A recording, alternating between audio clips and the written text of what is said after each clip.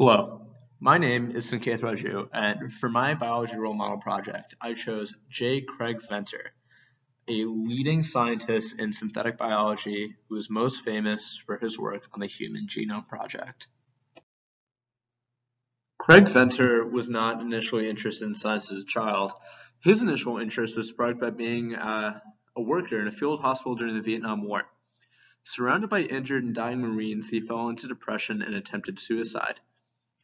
Always with water, he swam a mile out to sea before he realized that he did want to live, and his drive was to study medicine to help people, though that would later change to biomedical sciences. As a child, Venter was a subpar student. He almost failed out of high school. After his stint in Vietnam, he enrolled at the College of San Mateo in California and later transferred to the University of California, San Diego. He received a BS in biochemistry in 1972 and a PhD in physiology and pharmacology in 1975. Growing up in California, Venter enjoyed his time immensely on the water. He was known to be an avid surfer, and he also enjoyed boating and fishing. As a youth, he was also known to play chicken with trains. For points of admiration, Venter overcame mental health struggles to become one of the most influential scientists in the world. His advocacy for the use of shotgun sequencing led to the quickened completion of the Human Genome Project in 2001. He's also given a TED Talk. It might just be me, but I think that's pretty cool.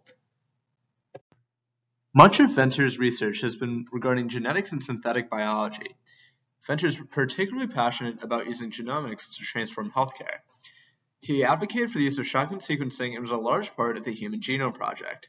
He is currently the CEO of the J. Craig Venter Institute, which conducts research into synthetic biology.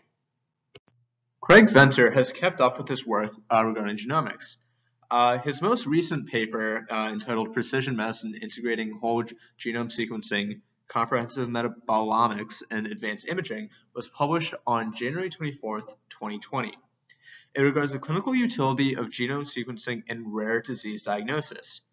It utilized a cohort study of 1,190 participants and found that deep phenotyping for clinical assessments due to genome sequencing allowed for diagnosis ahead of manifestation in over 75% of cases.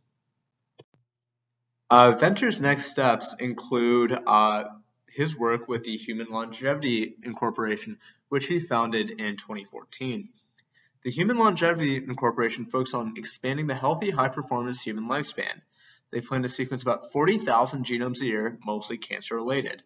Their goal is to use diagnostics related to stem cell therapy and genomics to extend the human lifespan. These are the citations of the most recent paper that Venter has written, as well as my sources for images.